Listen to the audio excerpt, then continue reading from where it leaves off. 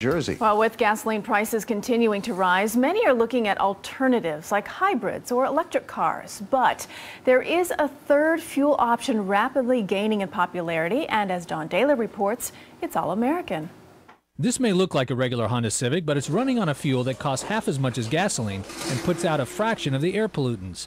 Compressed natural gas, or CNG. Right now, the technology exists with the CNG car to get a more fuel-efficient vehicle and a cleaner vehicle with an abundant supply of fuel right here in the USA.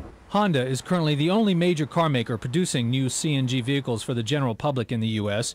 It's doubling production this year due to demand, and other car makers are expected to roll CNG cars out within a year. The benefits of CNG vehicles are much cheaper fuel that causes less damage to the engine, which lowers maintenance costs, extremely low emissions, and a variety of proposed and existing tax credits. The cons: the CNG Honda costs about $5,000 more than the regular one. Filling stations are hard to find, only about a dozen in the New York area.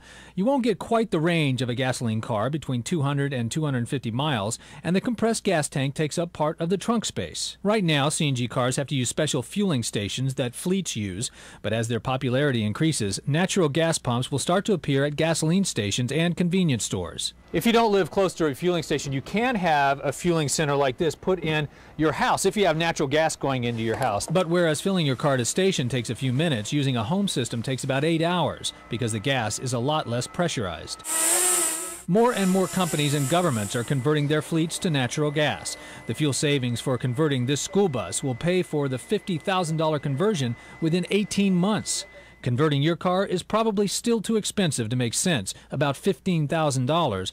But Michael Misseri of Clean Vehicle Solutions in East Brunswick, New Jersey, says that will change when demand increases. Once enough stations are up, then just anybody can go out and have their car converted. So in the short term, it may make more sense to look at the CNG cars rolling out over the next few years that are already running on the all-American fuel.